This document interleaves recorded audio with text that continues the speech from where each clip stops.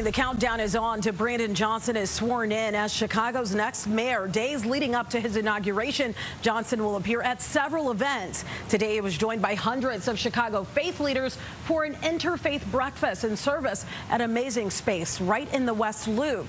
The mayor-elect spoke about naysayers and even polls that suggested he would never win the race and how his belief in God and his faith carried him right into victory. The evidence would suggest that someone would say, bless his heart, he'll never be mayor of Chicago.